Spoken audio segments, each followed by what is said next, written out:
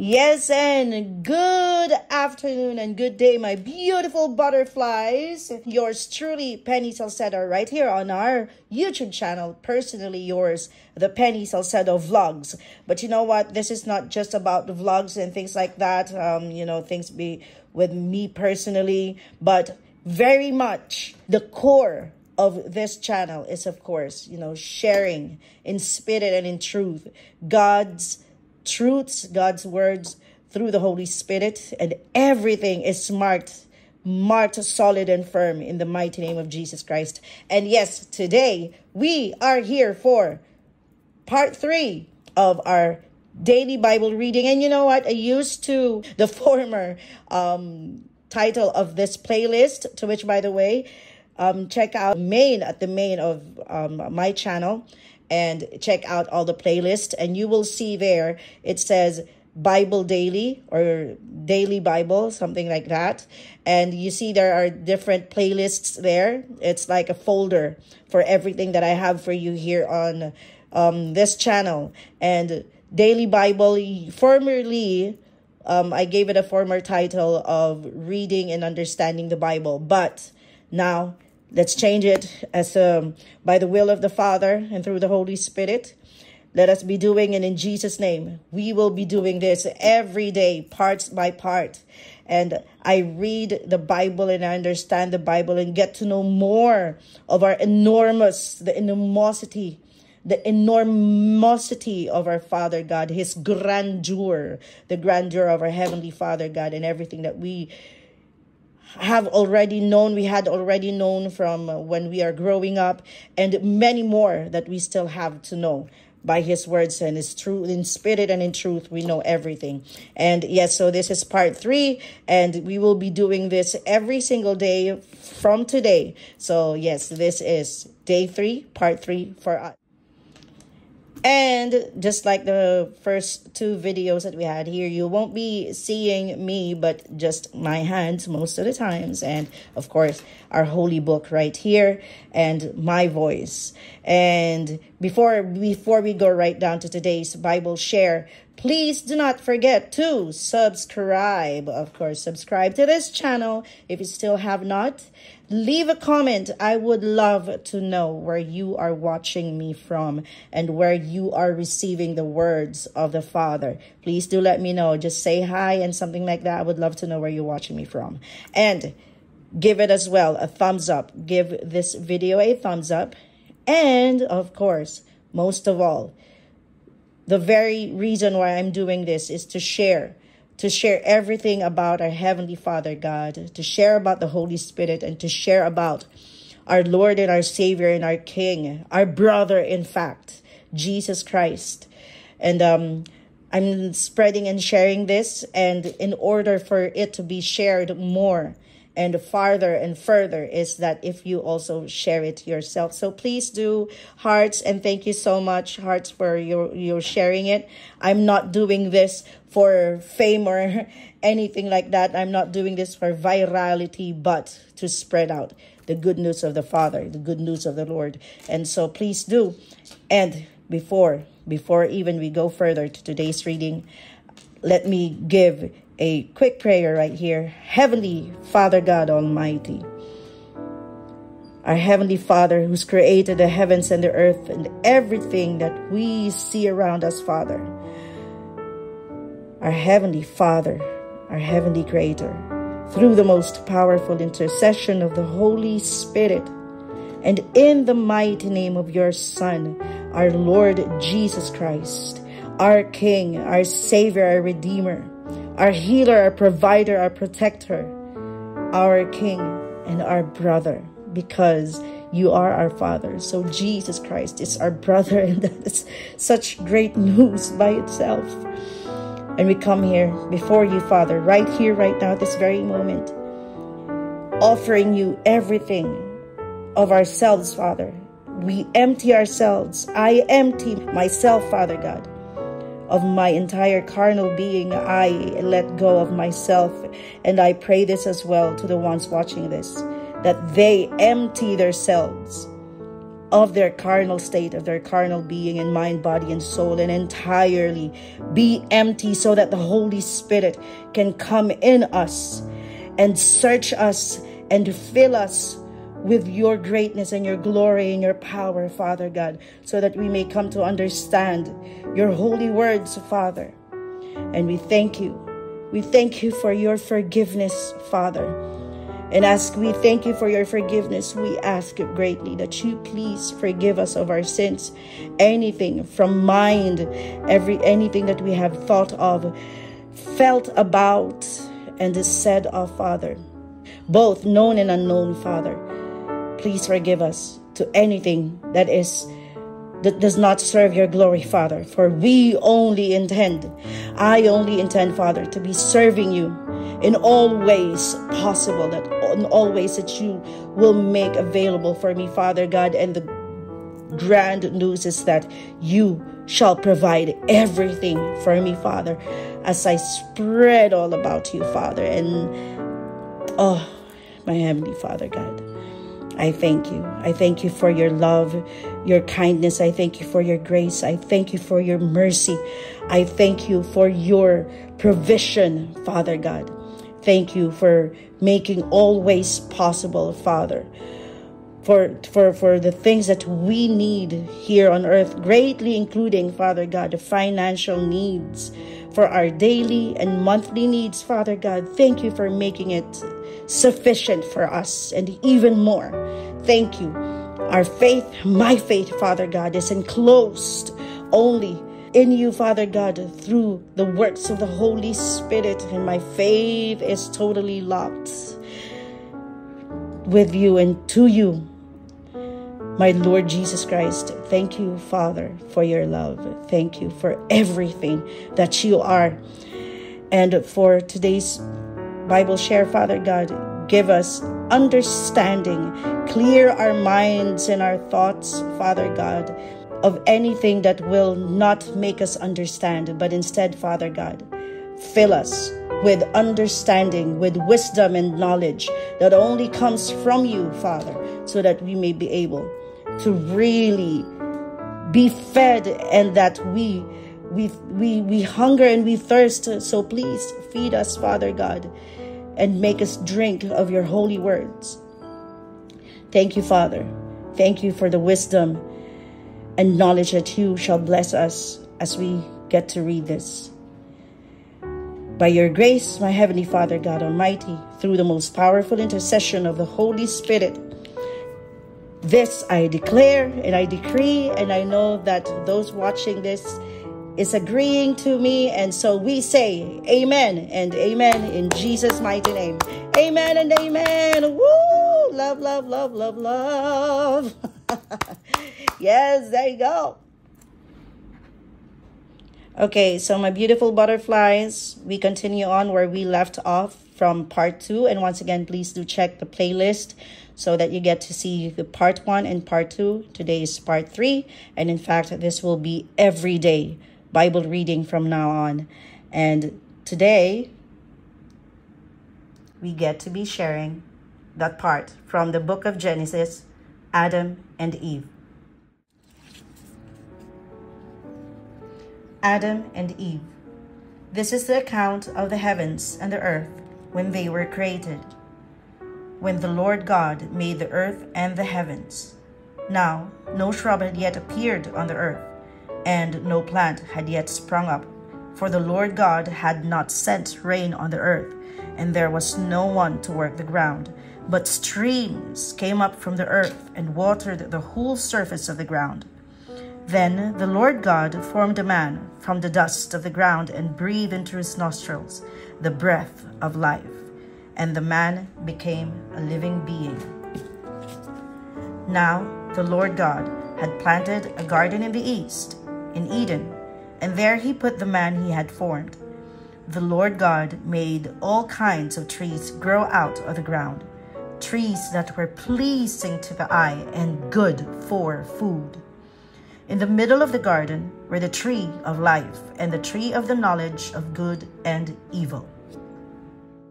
A river watering the garden flowed from Eden, From there it was separated into 4 headwaters. The name of the first is the Pishon. It winds through the entire land of Havilah, where there is gold. The gold of that land is good. Aromatic resin and onyx are also there. The name of the second river is the Gihon. It winds through the entire land of Cush. The name of the third river is the Tigris. It runs along the east side of Ashur. And the fourth river is the Euphrates. The Lord God took the man and put him in the Garden of Eden to work it and take care of it. And the Lord God commanded the man, "You are free to eat from any tree in the garden, but you must not eat from the tree of the knowledge of good and evil. For when you eat from it, you will certainly die." The Lord God said, "It is not good for the man to be alone. I will make a helper suitable for him." Now the Lord God had formed out of the ground all the wild animals and all the birds in the sky. He brought them to the man to see what he would name them. And whatever the man called each living creature, that was its name. So the man gave names to all the livestock, the birds in the sky, and all the wild animals. But for Adam, no suitable helper was found. So the Lord God caused the man to fall into deep sleep. And while he was sleeping, he took one of the man's ribs, and then closed up the place with flesh. Then the Lord God made a woman from the rib he had taken out of the man, and he brought her to the man. Then the man said, "This is now bone of my bones and flesh of my flesh. She shall be called woman, for she was taken out of man." That is why a man leaves his father and mother and is united to his wife, and they become one flesh. Adam and his wife were both naked, and they felt no shame. The fall. Now the serpent was more crafty than any of the wild animals the Lord God had made. He said to the woman, "Did God really say, 'You must not eat from any tree in the garden'?" The woman said to the serpent, "We may eat fruit from the trees in the garden. But God did say, 'You must not eat fruit from the tree that is in the middle of the garden, and you must not touch it, or you will die.'" "You will certainly not die," the serpent said to the woman. "For God knows that when you eat it from it, your eyes will be opened, and you will be like God, knowing good and evil." When the woman saw that the fruit of the tree was good for food and pleasing to the eye, and also desirable for gaining wisdom, she took some and ate it. She also gave some to her husband, who was with her, and he ate it. Then the eyes of both of them were opened, and they realized they were naked. So they sewed fig leaves together and made coverings for themselves. The man and his wife heard the sound of the Lord God as he was walking in the garden in the cool of the day, and they hid from the Lord among the trees of the garden. But the Lord God called to the man, "Where are you?" He answered, "I heard you in the garden, and I was afraid because I was naked, so I hid." And he said, "Who told you that you were naked? Have you eaten from the tree that I commanded you not to eat from?" The man said, "The woman you put here with me, she gave me some fruit from the tree, and I ate it." Then the Lord God said to the woman, "What is this you have done?" The woman said, "The serpent deceived me, and I ate." So the Lord God said to the serpent, "Because you have done this, cursed are you above all livestock and all wild animals. You will crawl on your belly, and you will eat dust all the days of your life. and I will put enmity between you and the woman, and between your offspring and hers. He will crush your head, and you will strike his heel." To the woman he said, "I will make your pains in childbearing very severe. With painful labor you will give birth to children. Your desire will be for your husband, and he will rule over you." To Adam he said, "Because you listened to your wife and ate fruit from the tree about which I commanded you, you must not eat from it. Cursed is the ground because of you. Through painful toil you will eat food from it all the days of your life. It will produce thorns and thistles for you, and you will eat the plants of the field. By the sweat of your brow you will eat your food until you return to the ground, since from it you were taken. For dust you are, and to dust you will return." Adam named his wife Eve, because she would become the mother of all the living. The Lord God made garments of skin for Adam and his wife and clothed them. And the Lord God said, "The man now has become like one of us, knowing good and evil. He must not be allowed to reach out his hand and take also from the tree of life and eat and live forever." So the Lord God banished him from the Garden of Eden to work the ground from which he had been taken. After he drove the man out, he placed on the east side of the Garden of Eden cherubim and a flaming sword flashing back and forth to guard the way to the tree of life. Yes, there you have it, my beautiful butterflies. Today's share of Bible, and this will be a daily thing, beginning this on the third part 3 of our Bible reading, and this playlist will be now called Daily Bible. And yes, so today we had Adam and Eve, and as well the fall, which entirely, take it. If you have to watch this all over again. And I really will suggest, if you had just come in seeing part 3, please do check out part 1 and part 2, because I really had literally read the Bible from the very beginning. And yes, so we stop right here with the fall of Adam and Eve, making us now greatly understand that it actually roots from Adam and Eve everything that we are now facing in the present, and for many years now. And since then, from the sins of Adam and Eve, we had been feeling all the curses and everything because of their disobedience. This is all about being disobedient to God. And if I may now already say so, early on reading this Bible, the only truth towards the life that Father has for us, the life that He had actually built for us from the very beginning, the only key to that is obedience. Obedience to His word, knowing His commands, and really filling our minds, hearts, and souls. Take out to any of you who are doing what do you call this, new age kind of things with mind, body, and soul. Jesus Christ is the only way, the truth, and the life towards the life that God has built for us. And it is in each and every one of us to break the chains from the sins of Adam and Eve. We can break it. If you guys are still not getting it, we can break it into each and every one of us by reading the words, knowing God, knowing the Holy Spirit, knowing Lord Jesus Christ, His life, His death, and His resurrection, in fact, is our resurrection in our life.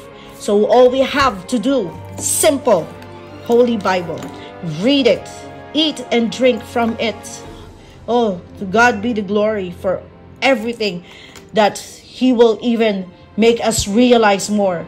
Open your minds, your hearts, and offer your souls to the Lord. For that is really Jesus Christ, the grace of our Heavenly Father God, through the Holy Spirit, the fiery works of the Holy Spirit, who's gentle and mild and meek, yet so powerful, because the Holy Spirit is in fact the Spirit of God. The Spirit who's made all things possible by the word of the Father God from the creation, the beginning of Genesis. How God created it by his words only. Let there be light. And then there was light, because the Holy Spirit worked for it. Let me make you understand, my beautiful butterflies in spirit and in truth. God, the Holy Spirit, and Lord Jesus Christ really are holy triune God. For the Father God says the word, the Holy Spirit works for it, and the Lord Jesus Christ loves whatever it is that the Father says.